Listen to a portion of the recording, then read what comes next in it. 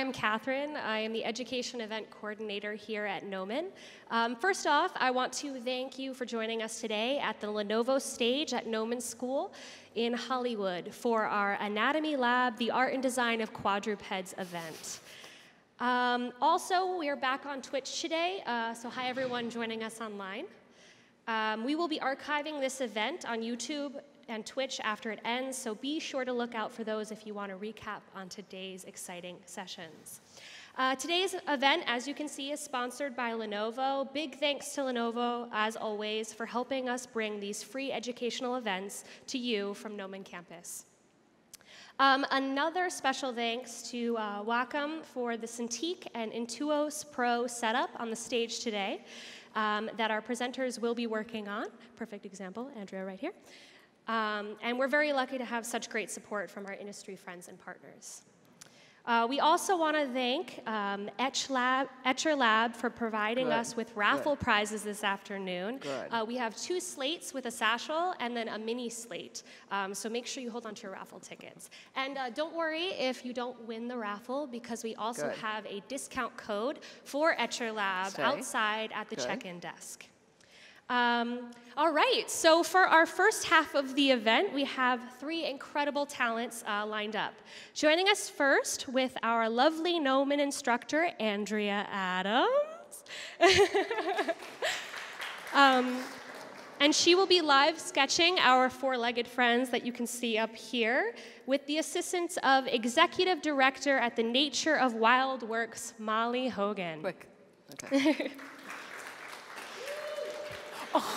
And then after that, we'll be welcoming award-winning taxidermist Allis Markham, who will be talking about one of her recent projects in taxidermy. All right, so enough of me talking. Let's welcome Andrea and Mollie.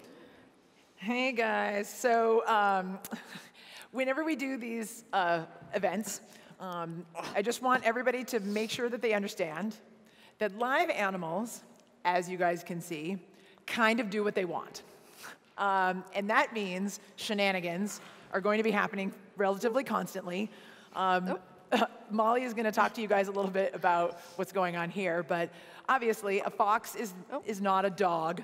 So part of the great challenge of doing live drawing, of course, is having to deal with that and just getting used to that whole process of, you know, yes, you fire, acknowledging that you have to sort of follow the animal instead of the animal doing what you say. And even that being said, Star, too, is not necessarily gonna do what I would want as a drawer. So that process is sort of mentally something you gotta come to terms with and use to your advantage when drawing live animals. Before I kind of start jibber-jabbering, I'm gonna let Mollie talk for a little, because this is sort of the Star situation of what's happening. Talk a little bit about her organization and who you see in front of you and their amazing outreach they do all over, but also especially at Gnomon. The Nature of Wildworks in Topanga. My name is Mollie, thank you, Andrea, and it's great to be here today. I'll be wrangling while speaking with the fox and the dog that's very similar to a fox in the wildness category. So this is Star and Fire and Patty. There you go. That's all Patty does. And she'll sit there and look cute. She does not like the fox, but Star loves the fox. And Star loves everyone. We'll play with anyone at any time. So we have about 50 animals at Wildworks. The biggest thing is mountain lions, and the smallest, I think, are prairie dogs currently. We have a lot of birds of prey, raptors, that we bring to Andrea's classes. And dogs and foxes are related, but they're not actually that closely related. So these guys were raised together, so that's why they like each other. Fire actually has lots of inappropriate relationships, the fox. She walks up to the mountain lion cage wagging her tail, saying hi, when it really wouldn't work out for them to be housed together. So she just loves everyone. And Star wants to play with her, and she doesn't that looks sort of obscene, I realize, but that's actually a dominance behavior. Right. So Fire pretty much knows, Star, that you're dominant over her. so you don't have to squish her. So Fire is 13 years old, and I've had her since she was a little tiny puppy, and she came from a fur farm. So she was going to be made into a fur coat. And Star is 6 years old, and so when I got her, rescued her, she just immediately fell in love with all the foxes that we have at Wildworks. So she's a good mom to the foxes. And she likes to perform. She loves people, so she comes to all the programs. And, foxes, they're so different in that they're dogs, they're direct descendants of wolves. And foxes are not. So a dog and a wolf can actually breed. A dog and a coyote and a wolf, they're all in the same family. But foxes are in their own family. In fact, a red fox can't even breed with a gray fox. So they're to me, kind of a half dog, half cat animal. They have slit pupils. If you shine a flashlight in her eyes, you'll see that she has slit pupils like a cat. And they can see better at night. And they do not, as we discovered earlier, like riding in an air kennel like cats. So dogs are pretty easily trained to ride in one, but she goes, no, I want to come out and meet everybody. So Wildworks, just so you guys know, Wildworks comes to Gnomon every term for our animal drawing class, which I teach, which is super fun and awesome.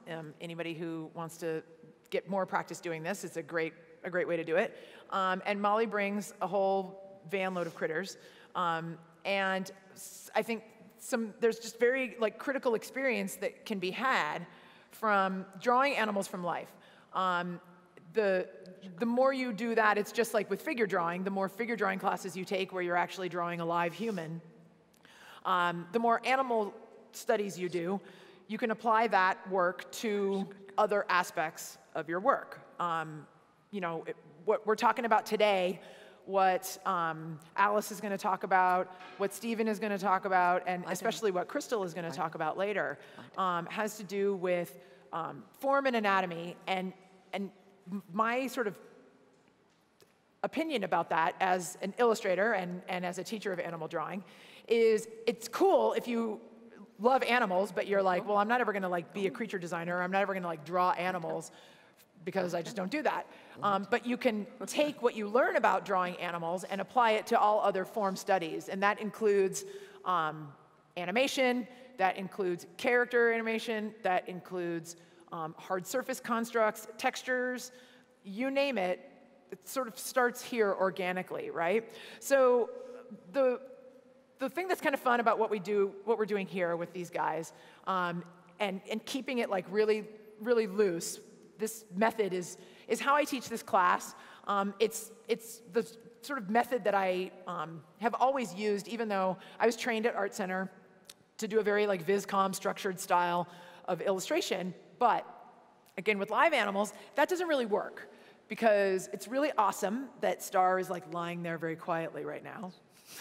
But especially if you go to the zoo, there's no guarantee that the animal is going to just be obedient to your drawing for the 45 minutes or whatever that you want to sit there and draw.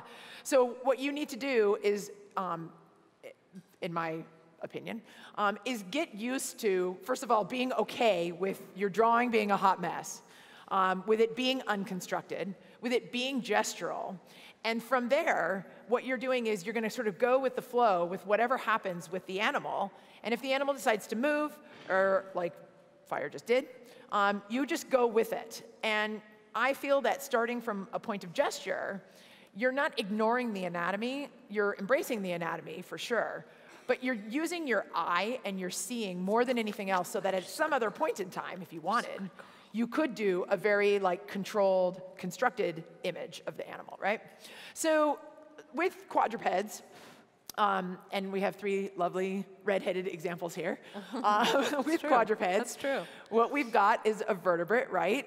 And you've got a shoulder girdle and a pelvic girdle and 4 legs that essentially hang straight down. We call that an erect animal, meaning that the limbs don't, it's not like Mr. Potato Head with the limbs going off the side.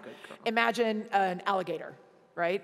So an alligator moves like this because the limbs go into the side of the girdle, and a dog moves like this because the limbs go into the bottom. So an erect quadruped moves a particular way, right? And now that these guys are nice and quiet, everyone's like, thank God, I can actually draw them for 5 seconds. But when they were moving around, you could see, and those of you who have dogs of your own, or you watch dogs or whatever, you know that they have very particular ways of locomoting. And Steven's gonna talk more about that a little bit later, because he did a fantastic animation about that. But basically, dogs are what we call digitigrade, and that means that they walk on their toes. So their limbs hang straight down, and they walk like this, right? So if you were looking at, you know, the construct of a dog's foot, they're walking on this part, right? They're not walking on this part. She's a good girl. A human You're a good girl, Fire. walks on the whole bottom of the foot, right? That's called plantigrade, and you're actually stepping on your whole entire foot from heel to toe is going on the floor or the ground. And this is the foot of the dog, so it's been pushed up, right? And what that essentially means is, yes, you, best girl. If you guys can see from your vantage point or whatever, if you can see like Star's forepaws, for example, they're shaped kind of like this, all right, as she's lying down. Right there, there's a bend. The hind limbs, for example, right, go like this, and there's a bend right here. So in drawing them, my, of course, advice, first and foremost, is to look at what's in front of you, and don't assume that what you know in your head is the correct thing, because even me, who's been drawing animals for decades, I tend to default to some lazy techniques sometimes, and then I'm like, oh, actually, that's not what that looks like. So for example, I've done this sort of thing, where if I'm looking at the hind leg, and then I do that. And that's not actually what's happening. This doesn't exist. This does. That's the heel, or the calcaneus, the bone right here, right? And then those are the phalanges, or the toes, essentially. And this is the metatarsus. So I do this because I think, oh, the front leg has that sort of bend in it, right? And if you look at the dogs, you can see that that's exactly true. So what you need to do is see, and that's why watching the animals, even if they are moving around and being a pain in your butt, and like not sitting still so you can do a lovely oil painting of them, it's better for your eye and for your wrist to have to chase them, essentially, right? So that you don't default to incorrect anatomy when you get down to the specifics of your drawings. So the digitigrade animal walking on their toes means that there is essentially a force dissemination that happens when the foot hits the ground. And that allows for like a spring loading to propel the animal forward. And quadrupeds, like bipeds, have multiple gaits. And when a dog or a fox or a wolf walks, that foot hits the ground, right, like this. And then essentially the force is disseminated through that spring as the toes push the foot back up. So the spine of a dog, rather like the spine of a cat, is a little curvy, right? So, you know, when you guys saw Star, here she is. There's Star's back, right? And there's a bit of a curve to it. They have a nice flexible spine. So that when they run, for example, and again, Stephen will talk about this, you'll see this in the animation. When they run, there is a hyperextension and a hyperflexion that happens that is propelled by this digitigrade action of the foot hitting the ground and pushing the animal forward, or propelling the animal forward. So this is all the technical stuff that kind of comes out when you are gesturally drawing the animal and understanding that that hind leg, this is Fire's hind leg, she's got really long toes, longer than Star's, which could mean a few things evolutionarily. My pen just got stuck. It could mean speed, because the more surface area on the ground, the more there is to push off. Her limbs are much thinner. She's much smaller and more lightweight, so that also would contribute, right? Smaller, more agile, faster. And like Mollie was saying, you know, the fox is not a dog. So dogs we've domesticated and bred to do very specific things. So Star's agility is going to be different than Fire's because you guys know Star's job. What is her job? What is her breed's job? Well, her personal job is to be my best friend. But the breed's job, of course, is to herd sheep or cattle. And the Papillon breed's dog is actually to sit next to queens and kings. That's their job. It's a tough job, you know, but somebody's got to do it. And so anyway, Star does that at home. She'll herd the various animals.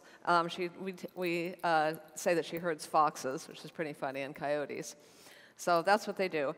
And she's not really trained to herd sheep. Her strong point as an individual is raising any kind of animal and playing with it and getting it used to playing with a dog instead of playing with a person. And that's really good for a wild animal that's in a protected environment like Wildworks and has to travel places because you want them to have a companion that they're really close to, and you also don't want them to play with you, to think that you're that companion to jump all over you and things. You want them to play with the dog.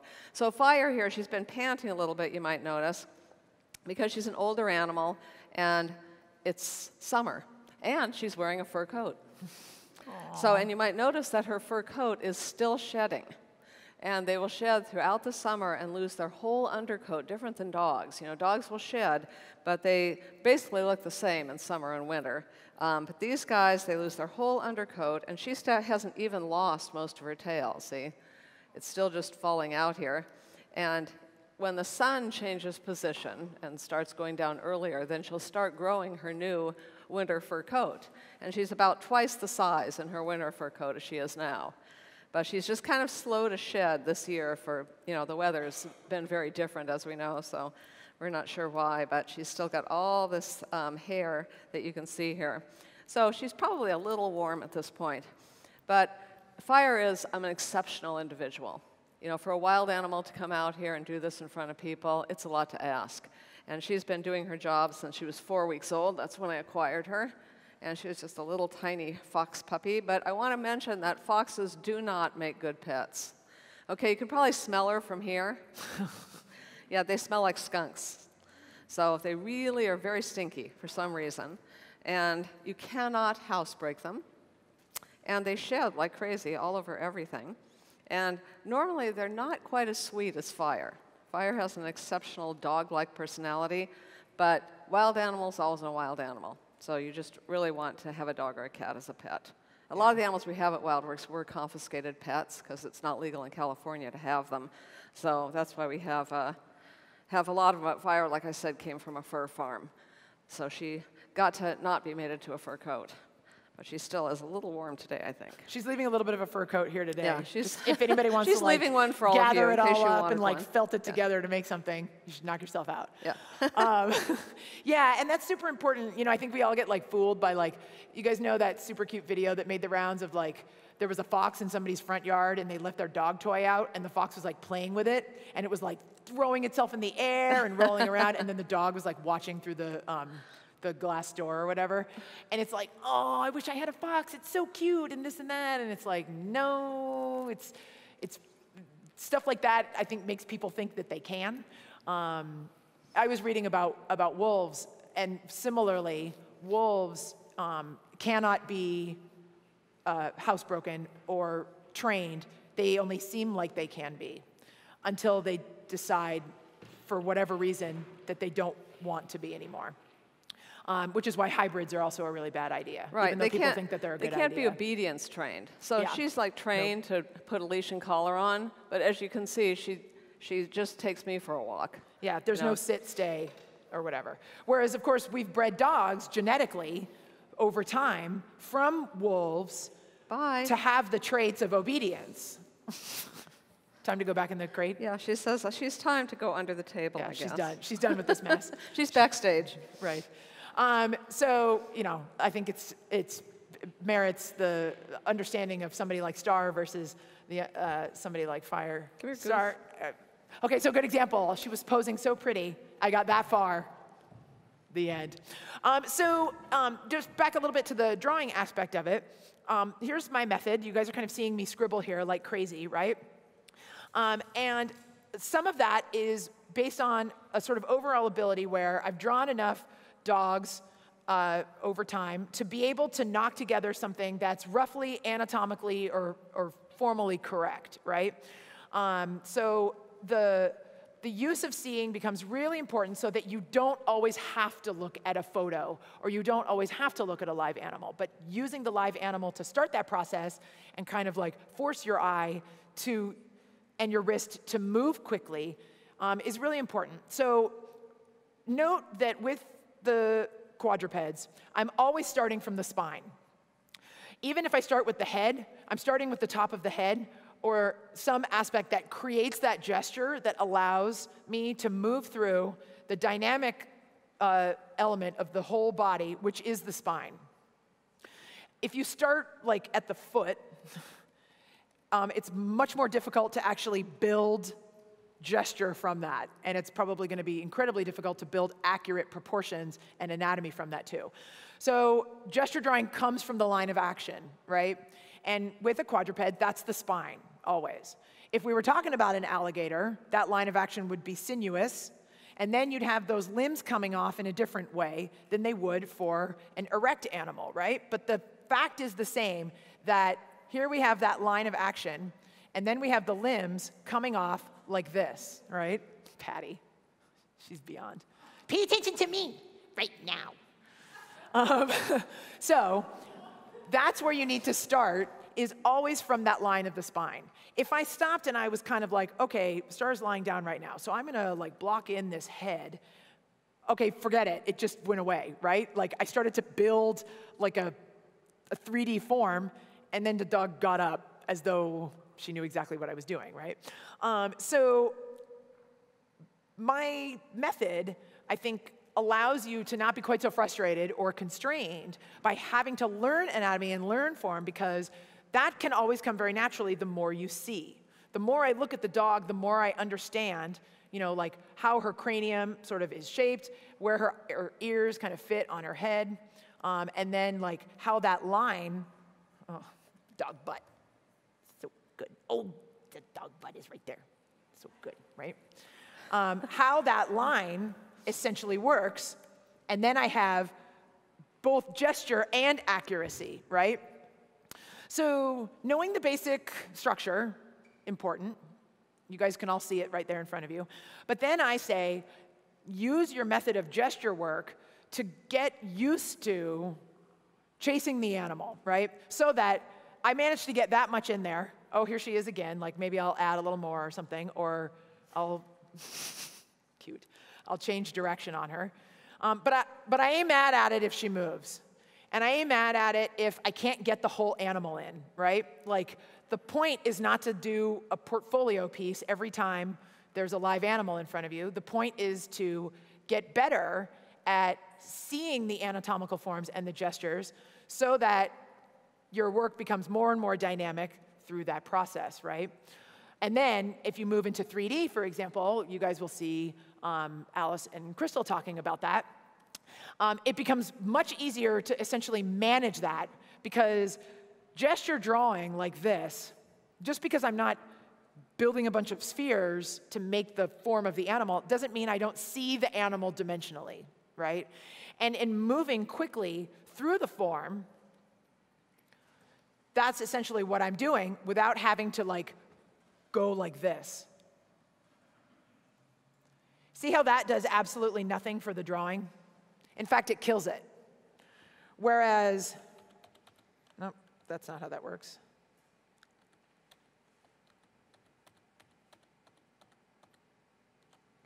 That seems much more naturalistic, and you still see that there's volumetric form in the animal, right? And if I were going to really take time, I'd come back in, of course, and actually start building form through shadowing, et cetera, right?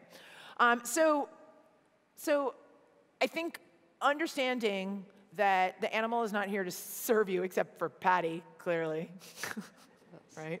Yeah.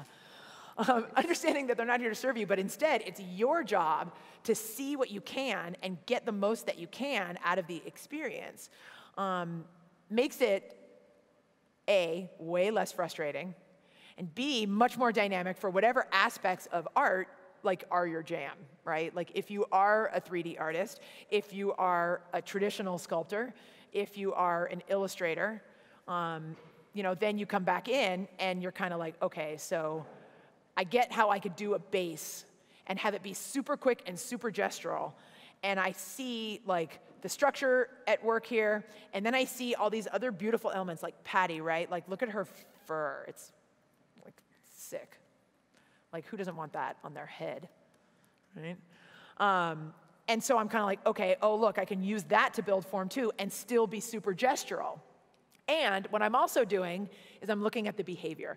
And gesture drawing, I think, keeps that front and center as opposed to more structured drawing. So Patty, like, you guys have a different view on her than I do. Obviously, I'm looking at her from behind. But she's doing that dog thing where she's like, eh? Right? Because, of course, Mollie has all these treats. So her ears are like... Treats over here. Go over there. Oh, thanks. And then she just goes right back over there because she knows where they're from. She knows where they're, go over there, right? Yeah, she knows where they're coming from, right? So this alertness is something that I'm finding as fast as possible through the gesture. I'm not so worried if the ear isn't perfect or isn't exactly like what I see in front of me. I mean, it's pretty close. Don't get me wrong. I'm looking as hard as I can to make sure that I'm not just like drawing whatever. But you know, you look at Patty and her ear is not shaped like that, right? Her ear is not shaped like that either. So I'm not just defaulting and assuming that that's what the form of the animal is, right?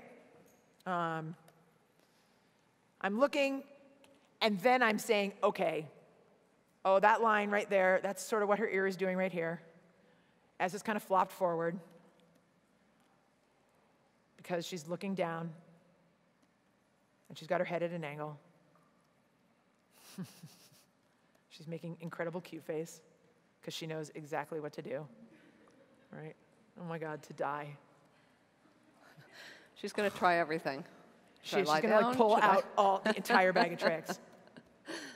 Don't roll over though, because that'll get you in trouble. So even what I just did here, right?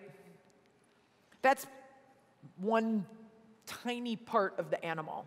And I might leave it at that and move on, because even in this tiny little sketch right here, I got a certain amount of alertness. I got a certain amount of structure in here. I know what's the rest of the head, what the rest of the head is supposed to look like. I got that she's like, worried because she may not get a treat if she doesn't act super cute, right? Oh my God, it's very difficult to work when she's doing that. So she gets to exercise, yeah. It's very difficult to concentrate, right? Yeah, draw that on there. Right? Okay, cool. So I might just do that and move on. And you guys have seen, like, I kind of make a hot mess, right, on my page. And if I had a traditional sketchbook, I would do the same thing. And this is something that I tell my students, to not be precious about what's going down on the page. Again, this is not portfolio work. It's an exercise. It's an exercise in seeing and an exercise in understanding. So if I'm going to stop right here and move on to something else, great. And also, if I'm going to be like, okay, well, I don't really care about these drawings, but what I really care about is that I see like that really nice line of the spine right here, and like also the way her fur is kind of lying. Oh, that's telling me like where her scapula is, right? Her shoulder blade. I can actually see it in the fur right here. So I'm going to put that down so that I can get that information, because the whole point of doing this kind of work is to build up your mental toolbox, right? It's to use your eye and to use your wrist, like I've said. So making a mess and not being super precious about it, I think is really, really important to get over that, to be confident that it's okay if it looks crap or if you've drawn over yourself, right? Oh my God, dying. Good thing this is being recorded, because the cuteness is uncontrollable. Smile. Good. And then the last thing I'll say is, I sort of was like talk, and then I was going to ask Mollie to talk a little bit about working with these guys. But I mentioned this a little bit before, like this idea of alertness, right? Where I was looking at Patty from behind, or right now, like this is Star looking down, right? She was like looking down, so that we get that sense of especially like the working dog, right? Wanting to do the right thing, or like ready for a command, essentially. And using your eye to always be aware of emotion and expression, right? I feel like really great creature design and really great animal drawing, it's not design, but really great animal drawing, uses the same considerations that you would if you were drawing a person or designing a character. Very clearly, I can't even concentrate. Very clearly, Star is her own individual self, right? And she has her own expression, she has her own patterns, she has her own coloration, all of it, right? So in me looking at her, looking down, I'm drawing this dog making that face because she is super excited to get a treat for being such a good girl, good girl, good girl. And being cognizant of that expression from the jump will always invest your work. You're big slut about it. Why don't you just wait? Why don't you just wait your turn? I can't. I just can't. I'm running always out. being cognizant of that aspect of it, it'll be natural for you. It'll be a part of how your process is, no matter what. And you won't just be drawing some animal from the internet or some animal from your mind unless you are remembering a specific animal, right? And I think that that's really, really, really valid, especially if you are interested in character design, creature design, animation, where like the soul and the spirit of your character is paramount, right? Like it really is critical to getting your audience absolutely engaged. And like when a dog does what Star just did, where she kind of like hunches and puts her head down a little bit, then there's like a little bit of a turn. And she put her chin on Mollie's leg, and she kind of like bunches her body up a little bit, like she's curling into her, like feeling that expression through the whole body and not just the face as well, is something that needs to be natural for you guys as you're drawing, as you're seeing, and as you're putting it down. And it's going to take practice. That's just the way it works, but I think it really makes a difference. And so having people like Mollie who provide animals for us to be able to learn from, I think is really important. Do you want to talk a little bit about like your specific background in working with animals and how that like works with your foundation too? Sure. Yeah, I worked at the Los Angeles Zoo for a number of years, about 15 years, and one day I did a show there called Wild in the City, and it was about animals that are native to this area. And one day the show was canceled, and so the other people who did the show, the other employees, and myself had raised all the animals, and we were attached to them and everything, so I decided to take them home. So it took me a couple of years to get permits, and I was also an instructor at the Moorpark College Teaching Zoo. I don't know if you've heard of that. That's where most of us, I also went to that school as a student, go to school to learn how to work with wild animals in zoos and movie animal training and things. And so we were able to transfer the animals to the Moorpark Zoo and then transfer them to Wildworks. And so this is my actually 25th anniversary at Wildworks. So it was a long time ago that I was at the zoo. I still do enjoy going there and seeing all the new exhibits that have gone up since that time. And during my career with animals, which is now about 35 years long, I've worked with everything you can imagine, at least a little bit, and most of them a lot. So, I have been really, really privileged to not only, learn about all the species in the zoo, from giant animals like elephants and hippos and things, to having all these animals like mountain lions and foxes in my own backyard. So you get to really know them. You know, you're there with them all night. You hear the sounds they make. You know, you can kind of tell how they feel, what they're doing. So it's just really been a tremendous special experience. It couldn't have worked out better. And animals are really my best friends. They're not all of them, you know, have big brains like we do, but all of them have superior instincts to ours. So it's amazing how they can see and hear and smell so much better than we can, and they're so alert and so quick, and it's just been such a privilege to get to know all of them personally. And it helps me, and maybe hopefully you, when you see them, appreciate their habits and their ability to live out in nature, which is kind of going away. You know, that they need this habitat, they're really good at living out there, they're really beautiful, valuable animals. And so I hope that in seeing these fox today, that's helped you to learn something about foxes and appreciate them more. So by going to the zoo, for example, I know people sometimes have like opinions about zoos.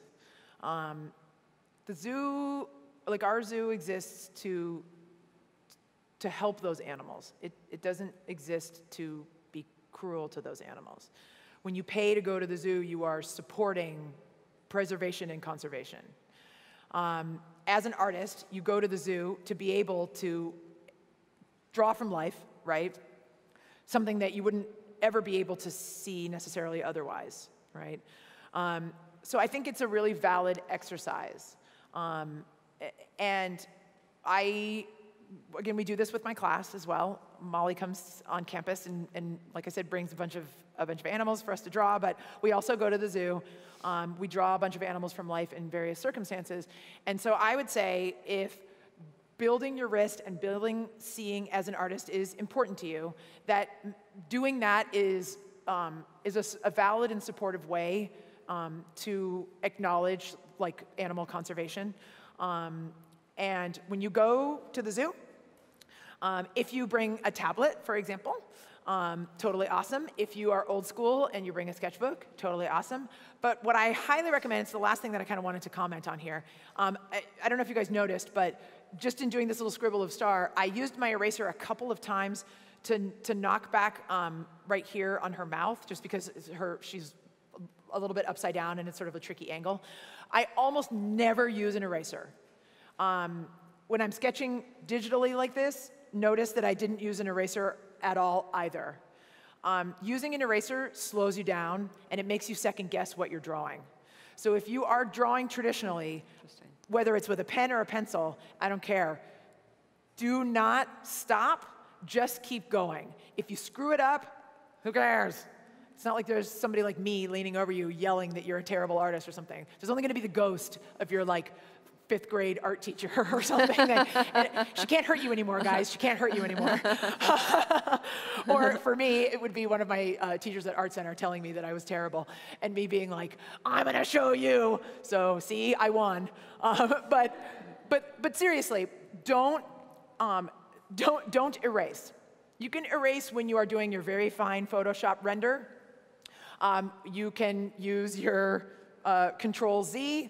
That's great. But keeping your stylus or your pen or your pencil moving forward and being cool with making mistakes, with having to find the accuracy instead of just forcing it into place, is going to ultimately make you much better at seeing from life and being able to translate that. That's like my biggest piece of advice I can give. So yeah, I think that's pretty much the jam.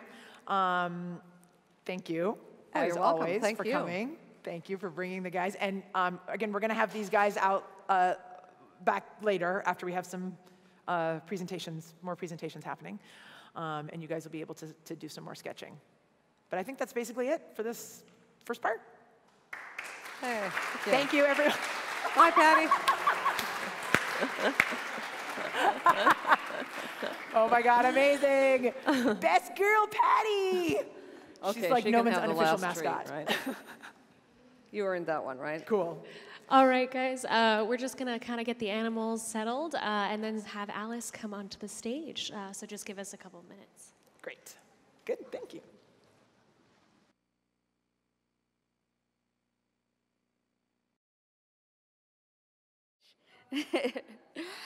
So I'm Allis Markham, and I am the owner of Prey Taxidermy.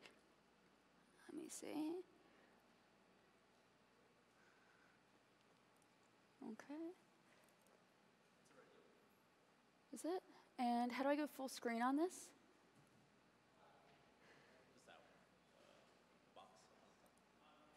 Is that good?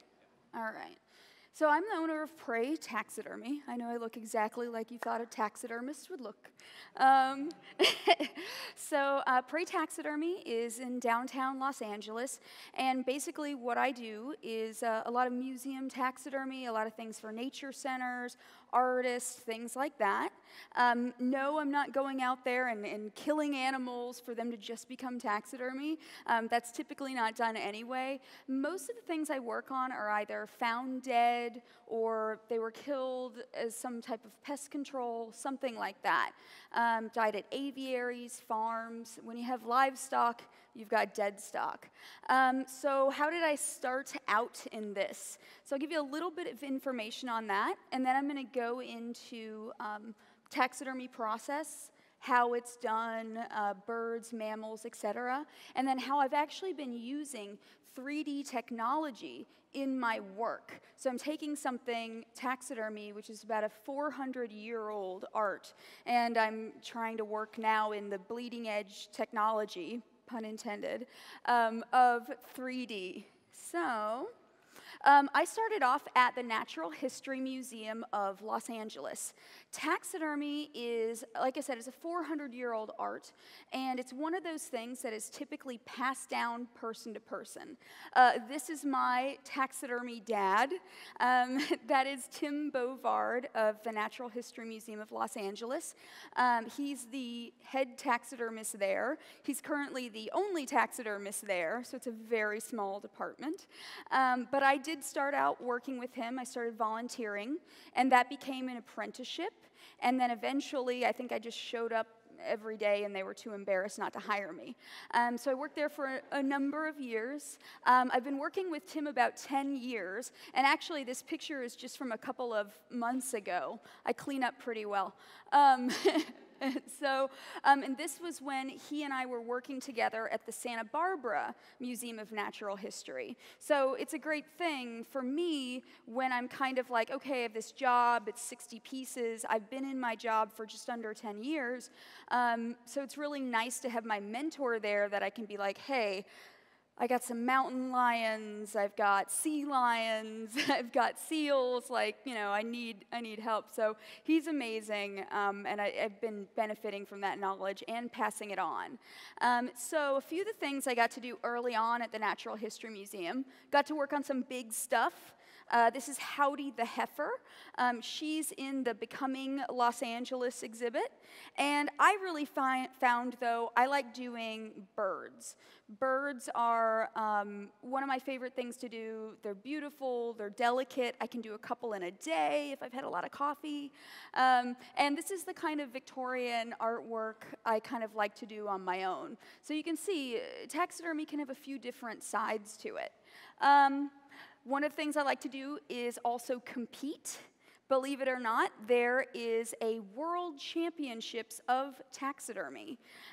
There's also European competitions, there's state competitions, and you bring your pieces already done to competition. And I think at the last World Show I was at, there were over 700 pieces, so there's quite a lot. I always win best dressed. One of the birds that I brought to this last competition, this is an African jacana.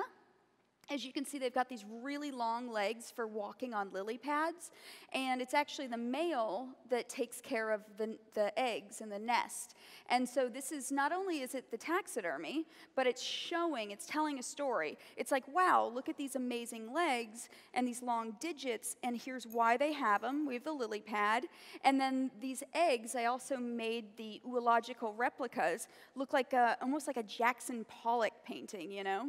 So you're kind of trying to tell a story. Sometimes I get to tell a funny story. This is a burrowing owl I took to competition. They really like to stand on one leg, and they are also diurnal, right? They're out during the day and the night, and so they kind of stand on one leg and they tilt their head back and forth to try and catch movement, right? That's how their eyes work, because their eyeballs don't move in their head.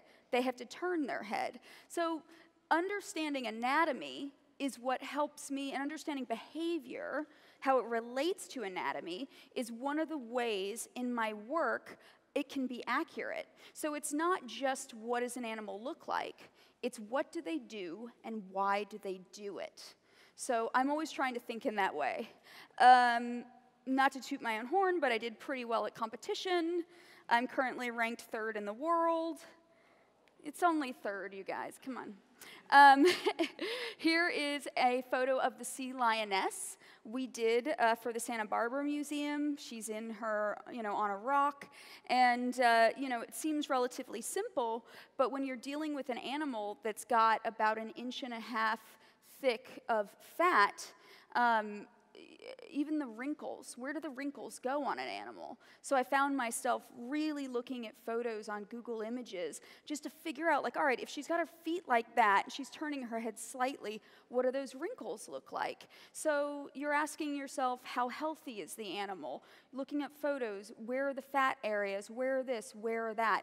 That's all a part of it. It's not just the muscle and the bone. In fact, I find in taxidermy, the most difficult thing to recreate is the plumpness of the skin. And that's what can really make something look alive. So I like to work on big things. I also like to work on small things. This is a mom hummingbird, and she's feeding her babies. She is hover feeding. And you can see her little beak is slightly open, and the whole bird is suspended by a wire that goes up in through the beak and goes down into the baby. So that was a pose I really wanted to do. I knew that they did hover feeding, but but it was very, very difficult to find an actual photo of that existed out there. I ended up finding some videos and trying to freeze frame, etc. Again, I get asked very oftentimes to show a characteristic pose that in this case an ornithologist told me existed, but it was so hard to find. So let's talk about how taxidermy is actually done. So first, you're going to start with a dead animal. And I'm going to show you process photos, and you'll have to forgive me. On the photos, we're going to jump around through a few different specimens, right? I don't always, I'm not always able to take photos of everything because I'm covered in blood. And the other thing is, these are mostly iPhone photos. A taxidermy studio is not where you want to have a nice camera, because it's not going to stay nice. But basically we're going to start with a dead animal. This is a mountain lion. He was hit on the 5, young male. I know, it always makes me so sad I love animals. That's why I got into this. Truthfully, I love animals. And it makes me so sad when I come to them and they've died and they've been hit by a car. So for me, I can actually turn that into a positive, this negative. And so, especially when I'm doing something for it's typically all for education in some way, but I know that he can kind of speak for his species, and we can start talking about things with him, especially if you know how he died, and to say, hey, you know what, this is why we should legislate for wildlife overpasses or underpasses. And he's actually going to be used in that regard. So the other thing you're going to see, besides my very stylish scalpel, is my measurement sheet. So this is a sheet that I got from my mentor at the Natural History Museum. And we use calipers and a little ruler, and we take all these different measurements. And we measure locked-in points. And so what that is basically, the tip of your nose to the front corner of your eye. That measurement won't change, right? Typically speaking, you know, even if I smile, that measurement's not changing. So we measure places like that. Other measurements that you might see, so we're using the front corner of that eye, and we're measuring to all these different places. And this is going to help me later because taxidermy is a sculpture. The skin is the only part of the animal on a mammal that is real. All of the rest of the inside is a sculpture. And if I don't know what that sculpture should end up looking like, then then kind of where am I going with that, right? It's traveling without a map. So this is creating a digital map, or excuse me, not digital, very analog map, soon to be digital. Another thing that I'll do, in this case, you can see in the back there, that is the skin. This is actually a lynx. It's taken off, the skin is off, so I have just the skull with the muscle. Now the muscle is a bit dried out, and look at that. I don't have any of the fat, nothing, so there's not a lot of data there, right?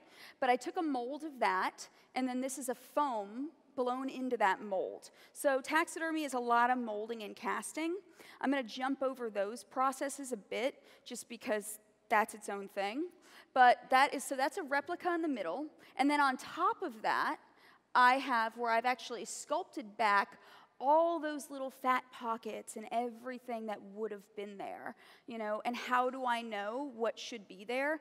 That's where knowledge of anatomy, that's where all those little measurements and everything that I took, now I can actually build up the nose, and I can make that front corner of the nose fit on that measurement. I can do the same to the lips. So I'm sculpting, and then I'm looking at that, and I'm looking on my phone at photos, etc.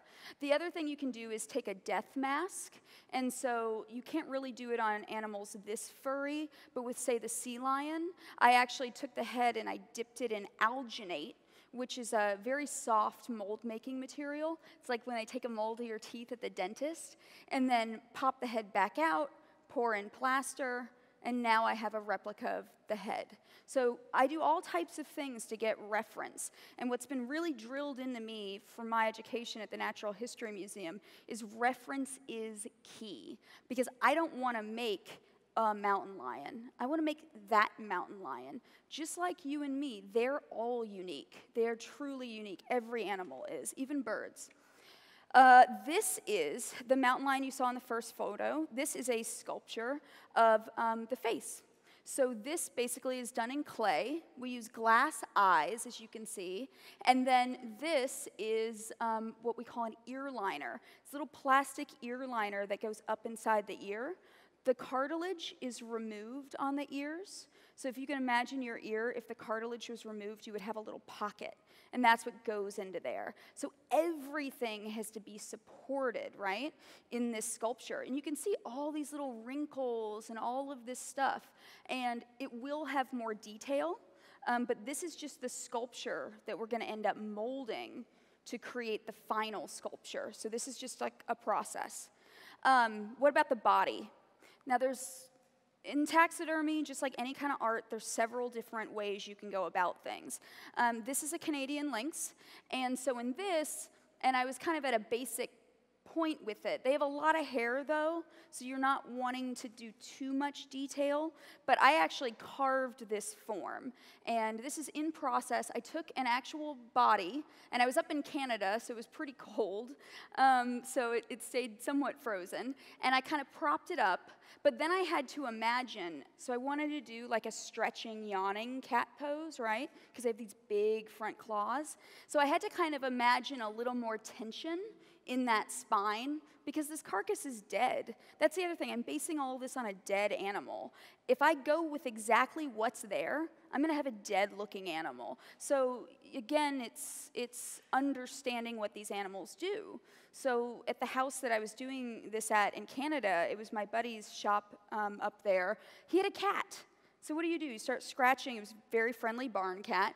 So I start scratching the cat right there on the scapulars, and I get that nice roll, and I was like, okay, that's the highest point of that rump.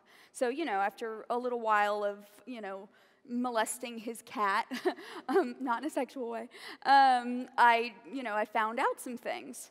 So that's another great point of reference, is your own animals. And so this is the sculpture of the mountain lion. like I said, we're going to hop in between. You can see we've got, it's just kind of walking, coming down. And this is actually all made of, so the sculpture you saw, the face, I made a mold of that sculpture in silicone so I could pick up a nice amount of detail. I pour in this stuff called polyurethane foam. And then the body on this is carved. They have a much shorter hair than a Canadian lynx, so I have a lot more detail here. But you can see I've also got some clay. See around the eyes where all the eyelids and everything? Those are built more in clay. That means when I lay the skin over it and I kind of tuck around those eyelids, now I can still play with expression, right? Because if my eyes, if like you, I'm gonna look at you, real mean, that's an expression. Or if I'm scared, like we do all these different things, these nuances. So what is the cat doing? What's the expression? And you can play with it with the sculpture, but until the actual lids and things are on there, you don't want to lock yourself in, you know? I always leave room for myself to be able to play and have fun. Because if I'm not having fun playing with dead animals, how else could I have fun? So, and so now back to the Canadian lynx. I talked about having all the clay on the face and everything. Sometimes I like to work with like a really wet, like a lot of clay, really mushy and things like that, especially with the lynx because they've got a lot of hair. And it's going to cover up, you know, a slight expression, it won't show. So I have to now think as an artist, right? This is meant for people to see. So if it's too, you know, if it doesn't show enough, and it just looks a bit static, then kind of what's the point? So, and then you can see I've got the skin being laid over. And a note about the skin. Obviously, this is not a raw skin. If it were raw, it would fall apart. While I've been doing all this other sculpting, the skin has been going through a process called tanning. Not like here in LA, not that I tan, but it's a chemical process where we turn raw skin into leather. Leather just like your shoes. The only difference is still the nails are attached. The eyelids, the eyelashes, even that nose and everything is all on there. And so in this case, the skin is kind of coming up and being put on, you know, like a little jumpsuit or something. And it's been skinned up the back. We call that a dorsal incision. There are many types of incisions. There's more than one way to skin a cat. There are 4 ways. And this was my kind of final stretching, yawning, and I really wanted to show off those toes and everything there.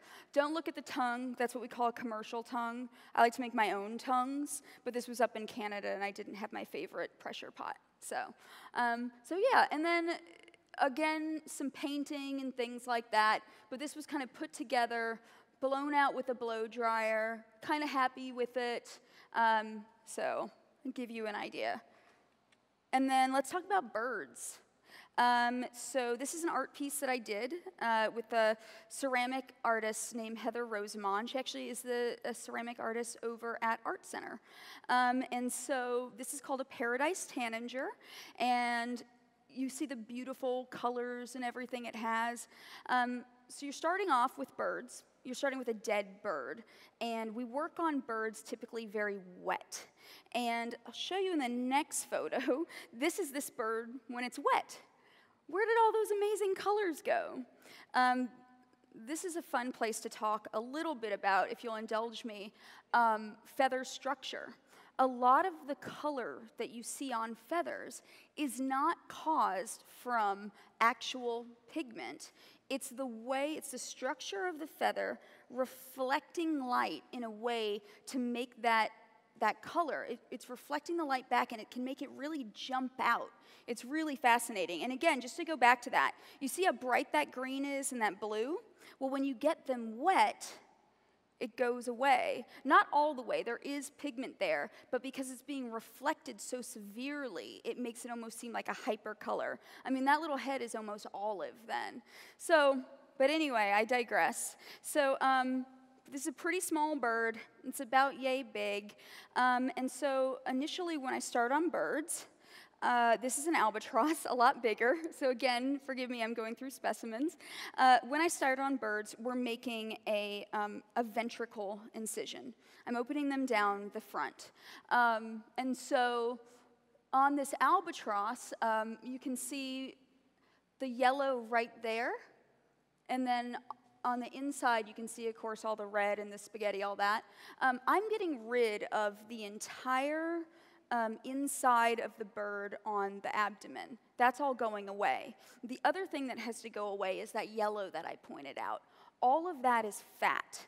So birds are really interesting because they actually have almost a muscle system, and ornithologists are actually calling it a muscle system within their fat and their skin. Have you ever seen a bird kind of go like that and fluff itself up, and it can actually move its feathers? Or you see on some birds, they can raise and lower their crests.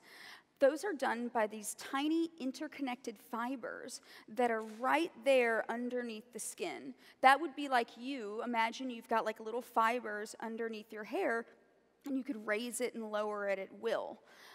That's basically what birds have going on. It's really unique. But all those fibers and all that fat, they have to be removed because fat turns into oil, which turns into bugs eating it, which turns into Alice crying. And so you can see this is a pelican wing. This is the inside of a wing. And you see all that little texture right there? That used to be fat, but you can still see all these little lines running through it. Those are like these little wing tendons that exist, and that's part of that. The other thing you'll notice is the bones are still in this wing. So on birds, we leave in some of the bones. We leave in the skull because it has the beak attached. We leave in the wing bones, but they're very clean, and we leave in the leg bones. Everything is clean, but we leave it in. Why do we leave it in on birds and not mammals? On birds, their bones are very lightweight because they're hollow for flight, so it doesn't affect anything negatively to clean them in, to leave them in as long as you clean them. At the same time, all those feathers are attached to that bone. Now, those are the secondary flight feathers, and they're actually attached to the bone on most birds. In a pelican, they actually go into the bone. So if I remove that bone, all of a sudden, those flight feathers don't know where to go. And so that means it's more accurate to leave in the bone, and it's not hurting anything. So that's why we leave all that in, although it has to be very, very, very, very clean, as I scream at my assistant daily. No, I don't scream at her. I smack her. And so this is a smaller bird, and I'm going to actually have a couple little pass-arounds for you guys in a bit. This is like a European starling without the skin on it. And so this little wrapped, we call this a wrapped body. This technique goes back, 400 years. This is the oldest technique in taxidermy. It's what we call wrapping bodies. Basically, it's wood wool, that little gift basket woody stuff, wrapped with string, and you're kind of sculpting as you go. And then we run wires up the legs, alongside the wings, and in the neck, leaving the skull on. And so, to illustrate that a little bit better, we've got, you see my little wrapped body over there? And then out the bottom of these feet, do you see the wires there? The leg bones are still there. There's just wires next to them. And you really can't see it, but the wing bones are there, and there are wires next to them. So what you end up with, get these things going around. What you end up with is this little articulated, it's basically an armature. So, and then it's all very movable. And that's the fun thing about birds. With mammals, you saw those sculptures. I can't make any changes on the fly. No pun intended. I love animal puns. You're going to have to get used to it. Every taxidermist does. I have learned this. So, but with birds, look at this. I can actually change it as I go. I can make them pecking, all of that. The skin will be on here. As long as the skin is still wet, you can still manipulate all of this from the outside. So I'm going to start this, if you just want me to pass it around. So that's the old technique, and we're going to go into new stuff in a second. And so then, once you get the body in there, and I typically do foam carved bodies on birds now, but you can see where I've put the little body in the bird, and all the little wires are going into the body, and then that gets sewn up. Also, very importantly, you're going to hit them with a blow dryer. A lot of my job is sitting with a little bird on a stand, a blow dryer, and a pair of tweezers, putting every little feather where it needs to be. I love that part of my job. That's when I throw on like a podcast and just kind of sit there and rock out. It's very tedious. If you have obsessive compulsive disorder, it's great to go off your meds and do that. My husband loves it when I do that. I'm like, I've got the world championships coming up. I can't be medicated. Clean that up. So yeah, just to give you, so here, real quick, so this bird that I'm showing you right here is a white-crowned sparrow, and let me show you it 1 hour later. There we go. And that is what comes from sitting there and doing all those little grooming things, all of that. Now, I did this bird a while ago, so one thing I actually do like pointing out my own mistakes. It's better than other people pointing them out. But if you look at the balance on this bird, so I did this bird like maybe, I don't know, 6, 7 years ago. These legs are too far back.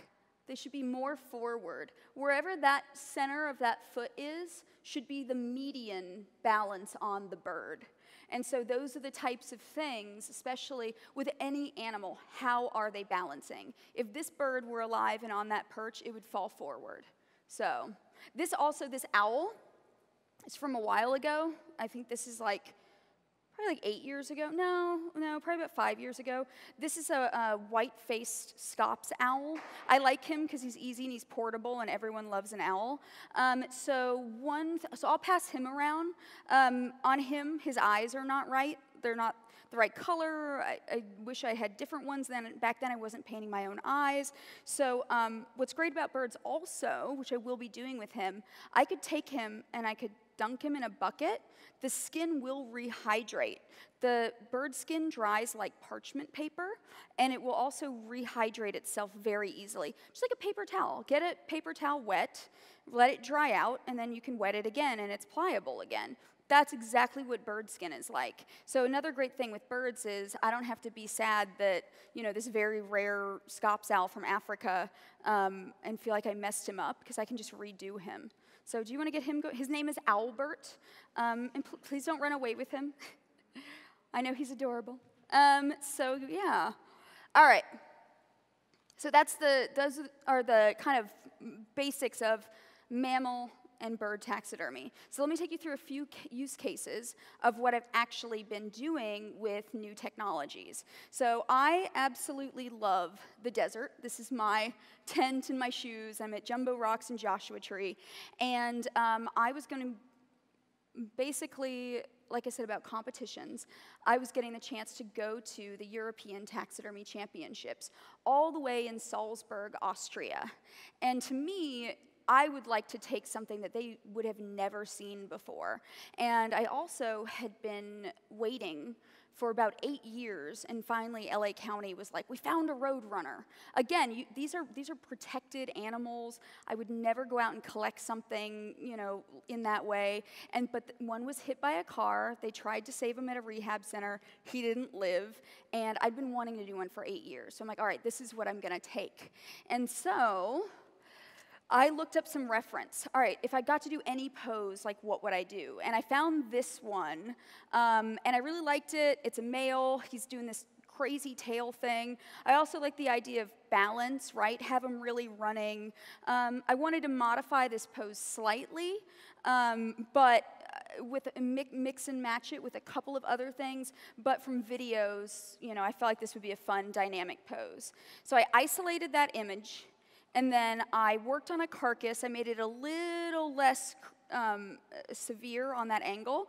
And so I skinned my roadrunner. And so on birds, like I told you, we're going to leave in the leg bones, the wing bones, whatever. But I had to do some really unique things for this carcass so that I could freeze it, rig it up, and have it in that pose. So I've got it on a turntable. And I worked with a company called Kapow. They're out in Santa Monica. They're awesome. And I worked with them. We laser scanned it. And so this way, I'm going to try to capture exactly what that carcass looks like.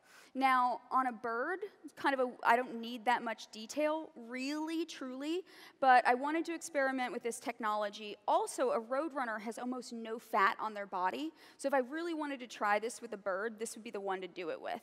So these are our scans.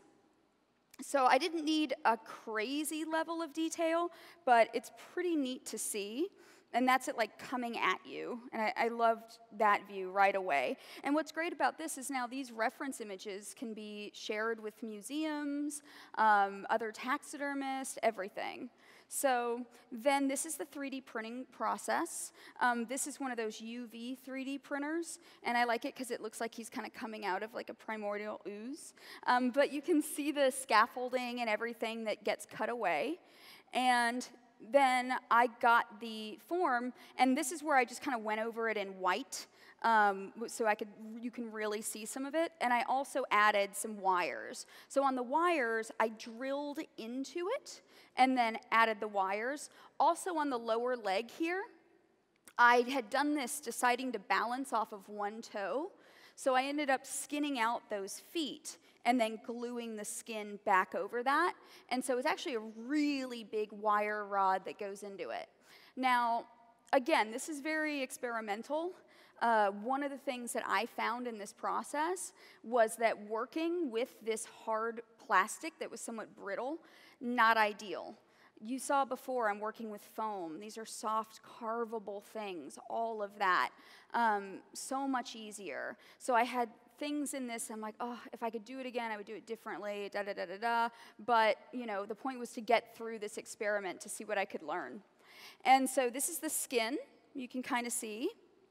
And, of course, I've got these are acrylic eyes here and some clay, right? I need to kind of work that. And then this is it all put together, and I wanted a lizard in his mouth, like he's running with the lizard. And the other fun thing here is they have like this crazy eye makeup on them, on this fleshy area. I actually love powder pigments for that, so I actually used MAC makeup. And I have him here. That's the completed piece. And I'm not going to pass him around, but at the end of it, if you want to come, I know we're going to be taking an intermission, so maybe you can come and pop up and see him. Again, he's balanced off this one toe, and I decided to do this this is copper ore here, and then this is a copper bar, and it's all about the story of the Mojave Desert, and he's got his little lizard in his mouth and everything. So I had to do the wings a bit differently, because getting them on that rigid form was a bit of a problem. Also, I had printed out a little miniature of what's inside, so you can actually end up seeing that. I snapped one of the legs off, so whoops.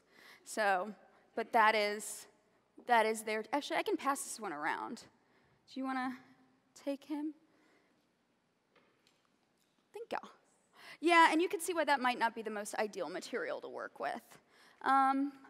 And so a next project that I had, this was the first one I did before the Roadrunner, going a little bit out of order here. But I was contacted by the Getty Research Institute, and they wanted this dog. It didn't exist anymore. They only have photos, but they need a dog to look for this exhibit. It's called Grandfather Pioneers Like Us, and it's currently traveling around the world. I think my dog is in Sweden right now. But the idea was they're recreating this apartment of this artist, and he had this taxidermy dog in it. And it's meant to look antique, and it's not meant to look accurate, whatever. They just wanted something that kind of captured the feeling of this dog. So I said, you know, the feeling of this dog is that the anatomy is way off. And they're like, yes, we realize that. I'm like, okay, well, in that case, let me try to recreate as best as I can this dog. And so that's when I started looking up reference photos and wanted to figure out what kind of dog it was. And I kind of figured out it was this kind of black and tan Chihuahua type. And in the photo, you know, you can see a little bit around the muzzle. You can see some patterning. I figured this guy was a pretty good match for it, or this girl in this case. So just trying to figure out what kind of dog it is. And mind you, I don't have that kind of dog. I told them I have no hope of finding that kind of dog. I can't actually sell a dog skin, like I can't buy a dog skin from someone. Like, you know, it'll have to be something else probably. And okay, we'll see what we can do. But in the meantime, I'm like, all right, I'll just keep chugging ahead. So I had Kapow do an overlay on that photo to try to see, all right, do an overlay and let's try to kind of at least give me a form to work with. I'm gonna have him 3D print a form, like a hollow form, and I'll have something to lay skin over. Fine. So I start doing that. It's a little crazy, again, but anatomy was not the thing. And so they printed it out. This is a low resolution kind of print, which is what I needed for this. I didn't need a high resolution. And then you can see the dog there kind of on my little desk there. And I experimented with this. This was not good. This was like a baby goat skin. I was like, I could dye it, I could this, I could that. But you know, all the hair patterns were wrong. Everything was just wrong with it. And so I was like, well, this looks like a horror movie. Let's keep moving. Amazingly, in my bottom of my freezer, as I'm like having, you know, my poor assistant, Paloma, going through it, she's like, oh, you have this puppy. And I was like, oh, I forgot I had that. And it was a puppy that was part of a litter. It died of parvo. Someone had given it to me. And I'm like, oh, and it was a large breed puppy. And I'm like, well, let's measure it out. And it was pretty close, but it was completely the wrong color. So that can be fixed. So we went to my hairdresser. This is Liz. And we got some dye, and we got some bleach, and we made the patterns. And so you can see, that's that, you know, and it was completely the inverse of what was there. But this dog was a good size. It was a large breed, you know, dog that was a puppy, but we can play with that anatomy. I can make it work. So there he is. He's a little bit cuter than maybe the one in the photo, which they were actually fine and kind of happy about. They're like, oh, good, he's not terrifying. And I was like, he's not terrifying. But the other thing is, it was this other dog, so I had to make funny little alterations, and I had to kind of meet in the middle of this cute dog versus this form that was a little terrifying. And so then it was a matter of, yeah, there he is. I made the ears kind of weird like the other one. And then I even found an antique harness and bow. I made the little bow and everything that it had. And then you can see it there next to the doll and all the scale and everything. I even made a base like they had it and the weird little bell that they had there. And then there it is on exhibit. So it is there, and now it is in London and traveling around. Now, again, though, you cannot sell federally in the United States cat and dog fur, so he will be coming back to me after the exhibit. He is on loan because of our weird, you know, laws that we do have to follow, though. And so next one, I had, and this is where kind of what I learned in the previous two projects, I was actually able to implement a lot more. I was given this image by an artist, and he wanted to create this woman, and she's meant to be holding this rabbit, and she's going to be made all of stainless steel. They're going to laser cut her out of stainless steel, and the rabbit is going to be taxidermied. And I saw this image, and I had been to one of these events before, and learned about ZBrush, and I was like, wait, what? And so I saw this image, and I was like, this is what I've been messing around with. This is great. They're clearly using ZBrush. Wouldn't it be great if we're going to have this hanging rabbit to use those techniques as well? And like, let's really make it, you know, super accurate. And the other thing is, if they're going to ream this woman out of steel, then this rabbit has to fit like exactly. There's no room for error or any of that. So we actually printed out kind of a mannequin of the woman, and you can see her here. So this one is just made out of plastic, 3D printed, all of that. And her hands, everything is going to be like the steel one, fine. And then I got two rabbits from, a friend of mine out in Iowa whose neighbor raises rabbits and was culling some of them great. And you have two that look like exactly alike, and they're the same size. Yes, oh, fantastic. So I get these 2 rabbits, same size, and one of them I take and I kind of string it up like this. We figure out the pose. I work with the artist. I figure out what he wants. And then my plan was to, here's another photo in me taking a photo. And you can see we even put wires next to the limbs, so wherever we put them, they would stay. And then I nared all the hair off the rabbit. So we took the hair off because for me, there's no point in scanning the rabbit with the hair. I need the underlying structure. So we nared the hair off, and then we put it back on the form, and you can see here we're scanning it. All the hair is gone, so this is going to give me exactly what should be underneath. So then this is when it's kind of, we're able then to couple the images, right? So this is our scan from that, and then this is their original scan with ours, and then we were able to actually manipulate it digitally instead of me into the studio. The artist lives in New York, you know, but we could actually then collaborate. Because on this, I'm just the production artist, right? My name isn't on this, so I need to be able to collaborate with my client. So we were able to do that digitally. And then you can see we really had to figure out, like, okay, what is going to be the attachment on the scruff, and then building it digitally, and then me in the physical world taking those measurements and incorporating it.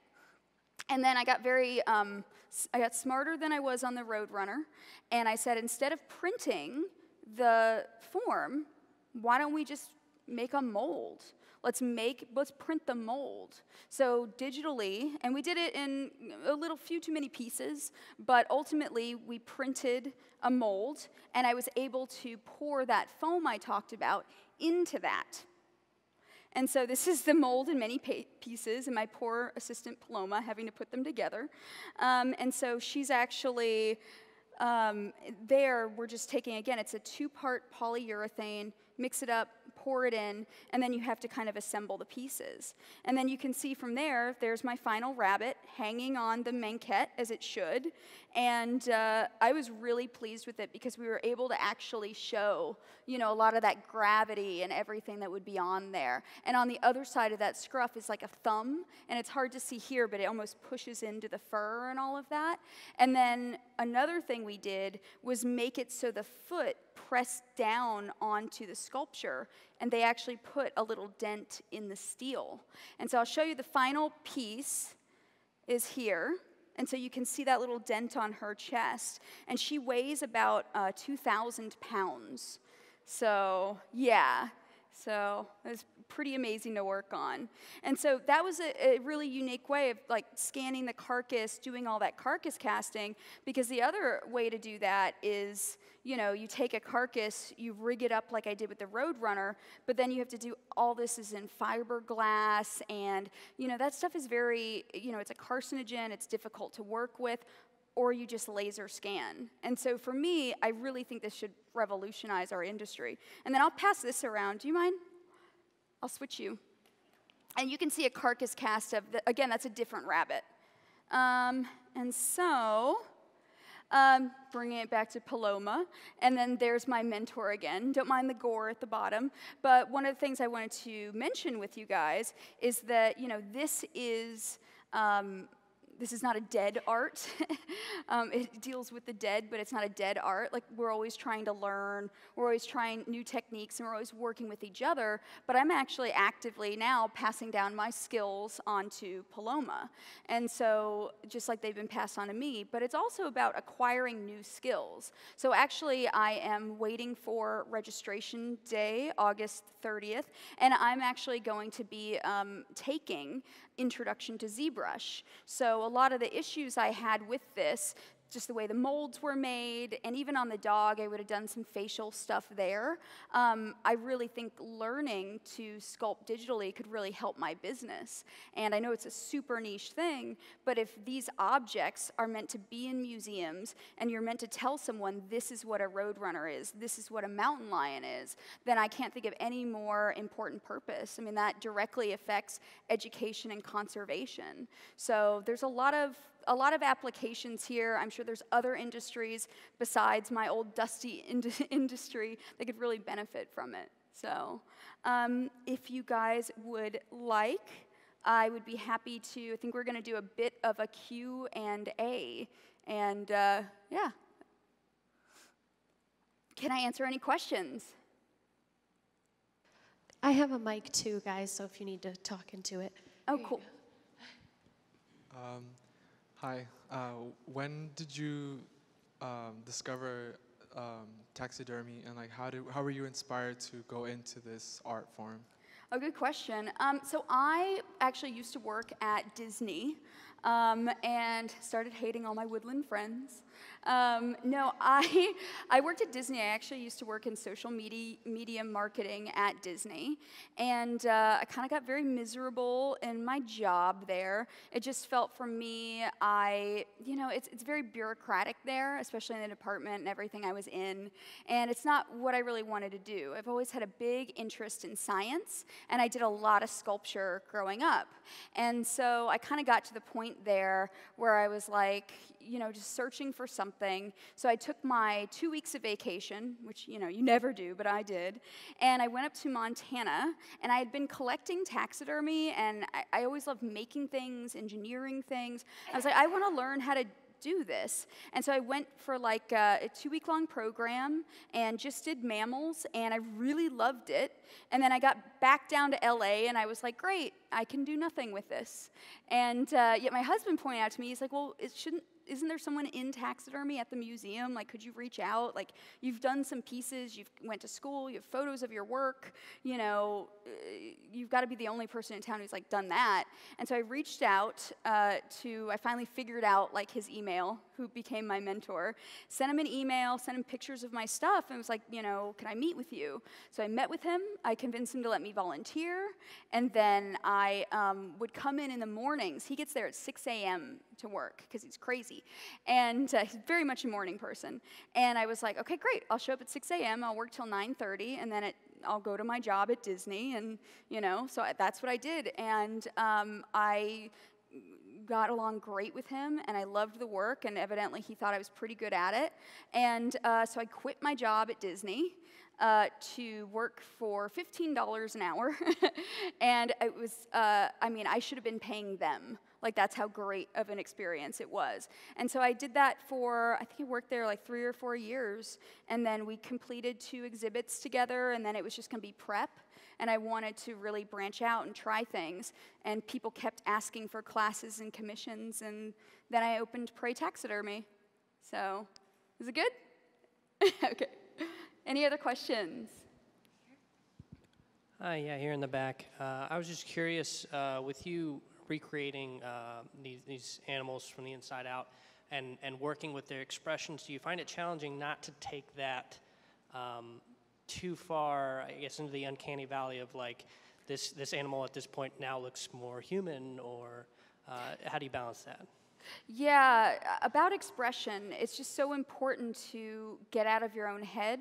We all have assumptions about what we think certain animals look like, and an unfounded assumption is just a guess. And so I try not to be in the business of guessing. So for me, I try to really look at reference. So I'll go ahead and print out reference, and I'll grab a pencil, and I'll draw over it, or I'll trace over it what I really think. Like if I think that even animals do have like little eyebrows here, mammals do. And so if I really think it's raised up, find reference with that on there and kind of draw what that kind of shape is, right? What that muscle would be underneath. Draw that eye ring, right? The shape of our eyes can really change. The shape of every animal's eye really changes. Draw that out. If I'm doing a snarling thing, which I try to kind of stay away from, I see all these snarling animals, and they have all of these ridges and this and that. It's like, they do not have that many little muscles there. They don't have that many folds there. So you have to really you have to count them. So I try to base everything on measurements and math and reference. And learning how to read reference is one of the hardest things for people. You know, I can really see a big difference in what I thought things looked like before and then what they look like to me now. So reading reference is everything from, you know, if a bird is sitting on a wire, how low is that tail, right? So does it drop down far, or is it almost up touching the wings? You know, it's things like that. So you learn to base things off other things. You know, it's almost good to just draw yourself a little grid on top of an animal you're trying to create, or if you guys are sculpting them or whatever, draw a little grid, and you'll say to yourself, wow, okay, on my grid, you know, the tail drops down all the way to the, you know, the fourth box on here, and this. And then if you break it down for yourself like that, it's really helps alleviate human error. Because again, you know, it's back to those human assumptions. Like, you think like, oh, you know, it has little round ears, like pandas. Everyone thinks pandas have round little ears, right? If you really look at a panda. Well, if you skin out a panda, they're actually shaped like a heart. And the only way that I know that is my friend Ken Walker went to China and worked on pandas and came back and was like, I took a mold of the ear and look, it's shaped like a heart. Like, you know, so we have, and that's actually, if you really want to make the hair shape look round on that, you have to make that heart dent in the middle.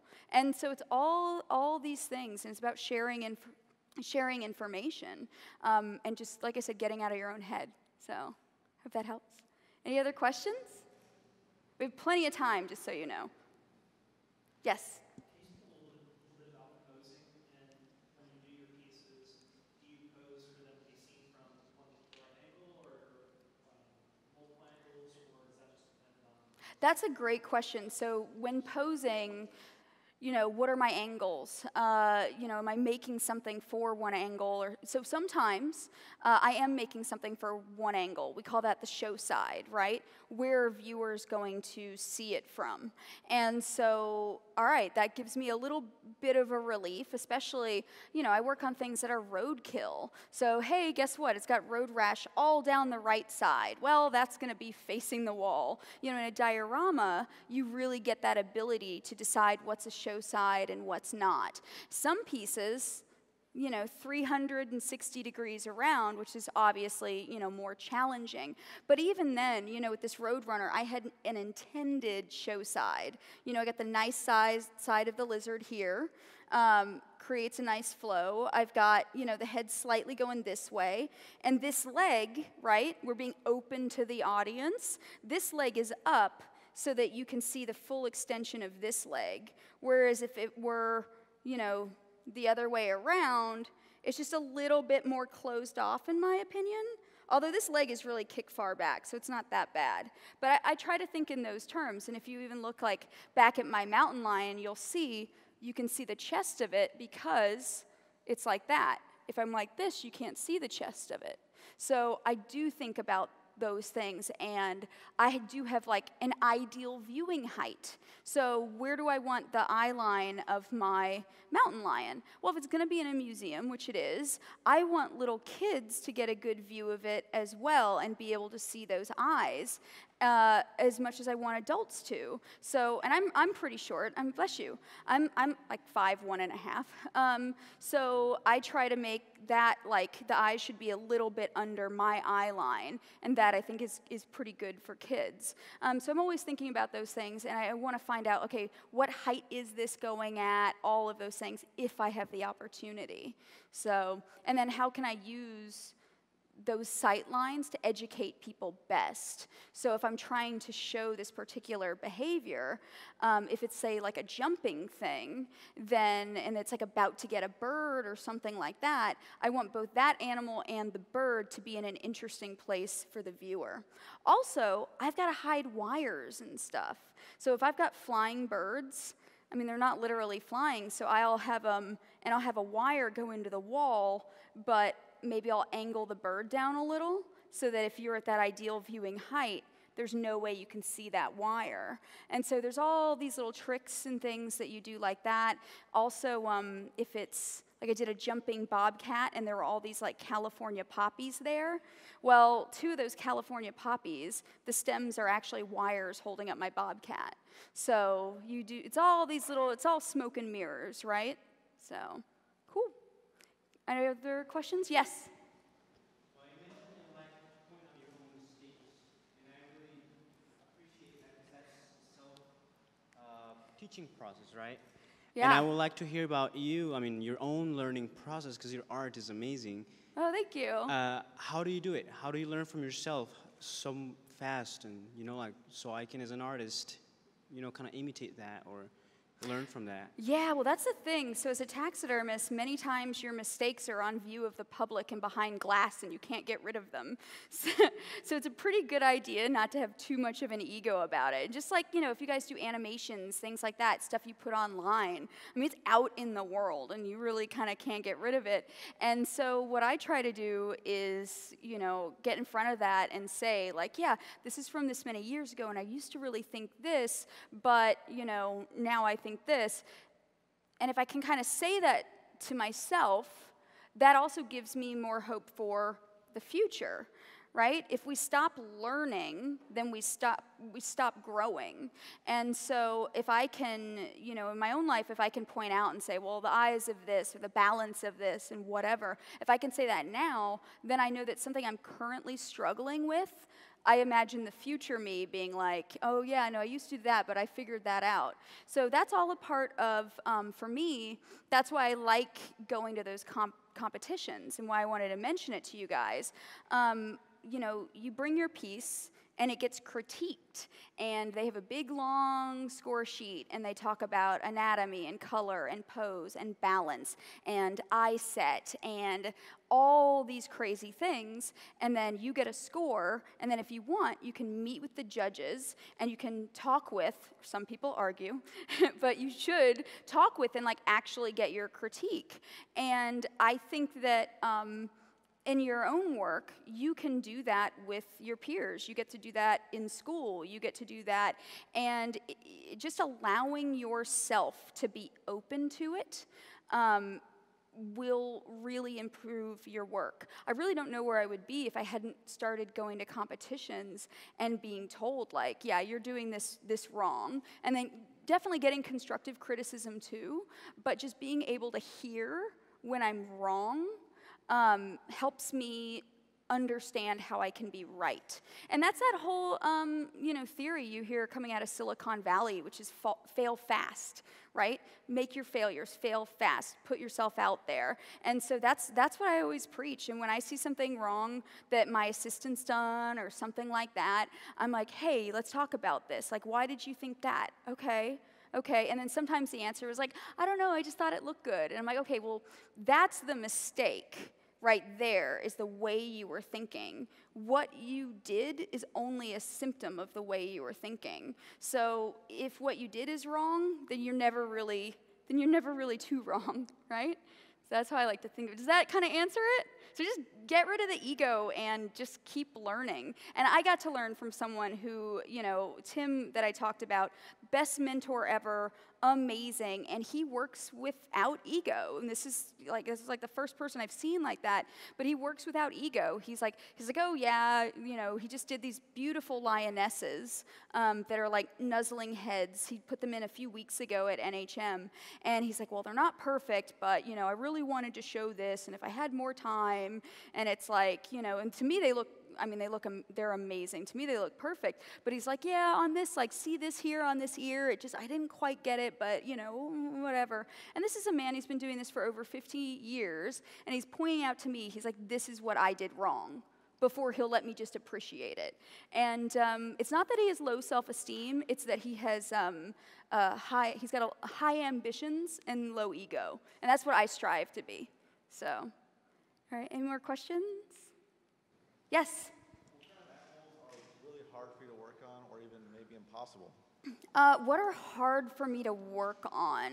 I don't really like working on fish. Fish are typically done as replica pieces. So fish skin, right? Very different than mammal skin, bird skin. Fish are in water. Their skin is meant to exist in water. It's not meant to have gravity working on it in the way that it does, right? So for me, with fish, you do a skin mount, and you have to use a ton of formaldehyde to preserve it. I don't use formaldehyde in my everyday work. It's actually quite green. So for me, I don't really like being around that. But if you're not going to go that route, and it's very drying on the skin, and then you have to put tons of paint on it, or you can make a mold of the fish, right? And then that's all painted. And that's what we call a replica piece. Many reptiles are done that way too. That's really its own art. And there's people who all they want to do is fish and reptiles, and they're so amazing at it. I'm less good at painting, and I'm better at sculpting. So for me, what I enjoy is, I think when I'm preening the bird and putting the feathers everywhere, that's really like sculpting. Mammals are sculpting, and so that's what I like. So yeah, I would say fish are harder for me, things like that, anything that needs a lot of painting. But even like, toucans. I do a fair amount of toucans. Their bills, as they dry out, that color goes away. So you've got to completely repaint that bill. And so I'll white that out. So all the color's gone, use my reference of it before it faded, and then I airbrush all that, everything like that. Yeah, and then the harder things are just really things with delicate skins. Jackrabbits, brush bunnies, really thin. A rabbit can jump really excited, and it can cut its own skin just by jumping really fast. So that's why you never want to scare a rabbit. They can like just slit their skin because it's that thin. Not domestic rabbits, more wild rabbits. Doves, pigeons, I hate pigeons. Pigeons are, in real life, like they're feral and whatever, and they shouldn't be here, fine. In real life, though, whatever on pigeons. But when you work on a pigeon, their skin is incredibly delicate, but then there's just a ton of fat on it. And so what I say about pigeons, when someone asks me to do one, I'm just like, no, I'm not doing that. It's just like, because when you're done, after all this work, all you have is a pigeon. It's a pigeon. Like, it's not exciting. So I don't like those, and I don't like the way pocket gophers smell, because they rot like that, and they smell horrible. So those are the things I don't like. You'd be amazed, like the sea lion, pelicans, any of that, like real fishy and kind of like the albatross, like it doesn't bother me. I'm more bothered by like musky things. And you should know also animals have little scent glands by their anuses. And when you skin them, if you accidentally cut into one, like on a skunk, right? We do skunks, and they come in whole, and you got to get rid of those scent glands. Or cats or weasels. If you cut into one, like, okay, get out the fans. It's time to clear the studio. So we're very, very careful when I teach people to skin certain animals. And like mountain lions have huge scent glands by their anus. And if you cut into one, it's like, that cat smell. It's like times 100. It's horrible. So, but it will scare away coyotes. So it's a fun little tip. We have one question on Twitch here. We have, what kind of paint do you use for taxidermy? Okay, so on paint, everyone, just like in any other art, has their own preference. I stay away from water-based just because I worry about, over time, humidities. Paints that I like, I use a lot of acrylic. Those tend to work really well, especially if I'm painting over, any skins, any fleshy areas or something like that. You can get just a little bit of texture with acrylic. And then other people do like lacquer paints. I just think they dry a little bit fast. So mostly I use high flow acrylics when I'm airbrushing though. And then a lot of different things to give wet looks. So sealing it with like a, sometimes it's a gloss, sometimes it's a semi-gloss, sometimes it's a matte, or mixing in between there. Sometimes I'll even add like a little bit of sand on something to add some texture within that, especially on like little parrot faces where it's all wrinkly and everything. So yeah, those are the paints that I like. All right, more questions? You said you have to take all the insides out of the animal. What do you do with all of that stuff?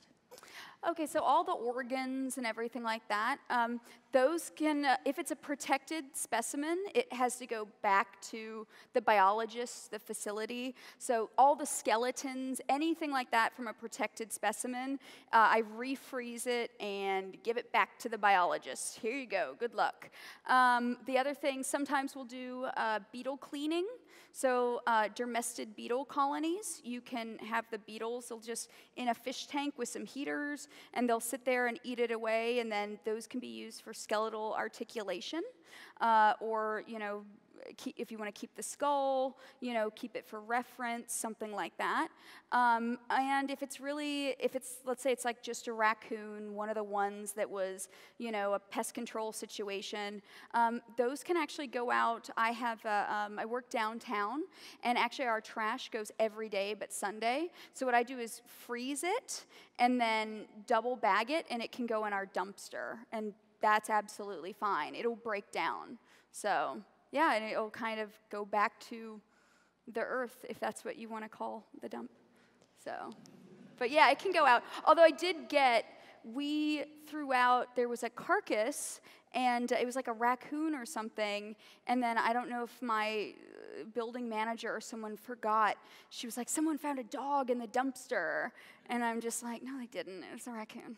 So I'm like, don't you know your animals? The hands are completely different. So, but yeah, I was like, and you have a taxidermist in the building, you know, remember. So. We have another question on Twitch. Sure. What kind of exotic animals have you worked on, and what was your favorite one? Oh, good question. So on the exotics, I love exotic birds. Like I mentioned, toucans are fun. I like maybe hornbills a bit better. You know, they're like they're not related at all to toucans. They're actually carnivorous. They're really neat.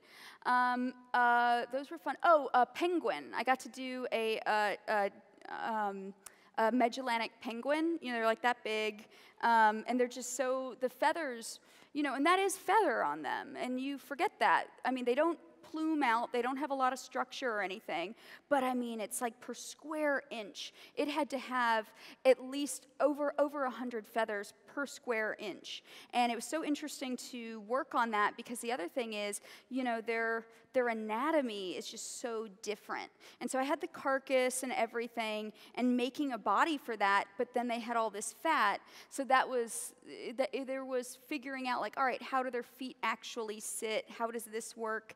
And then they had these really fatty feet, because they're on their feet all the time, and these really fatty little foot pads, and all of that I had to completely, you know, skin the feet out like a mammal.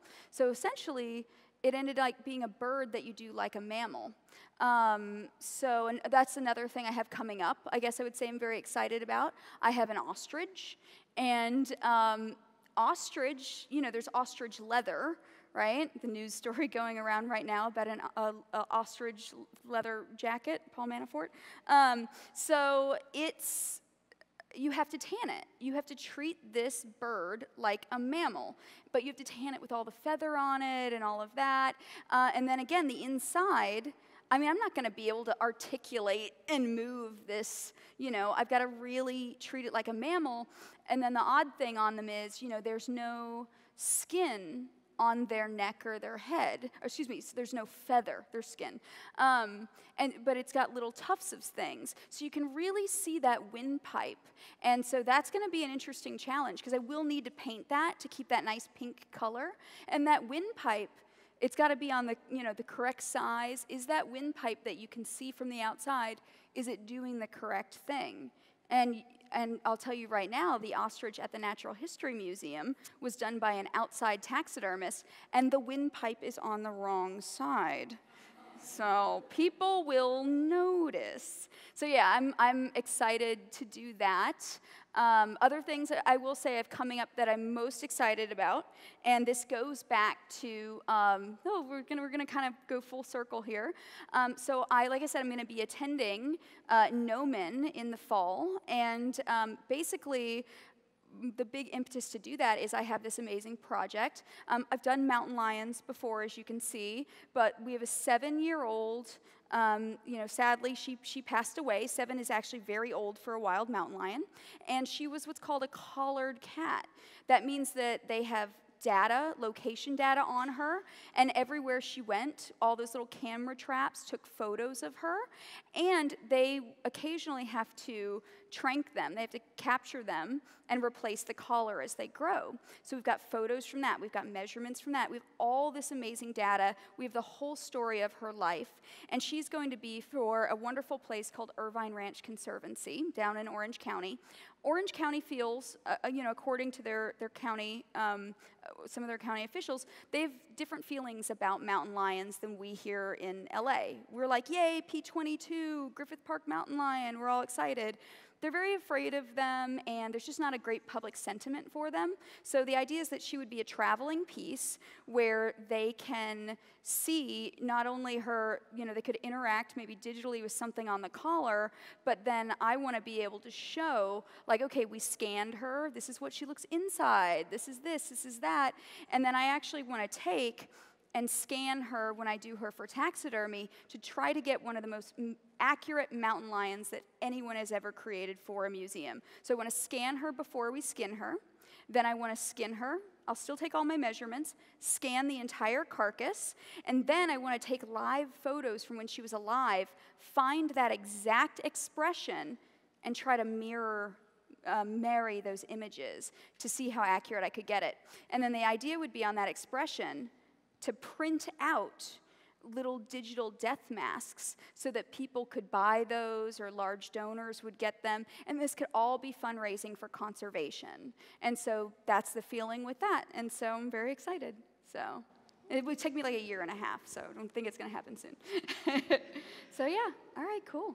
Any other questions? Guys, time is actually up, so thank you, Allis, so much for coming in. Thank you for having me. So Thank you, guys. Awesome. Thank you.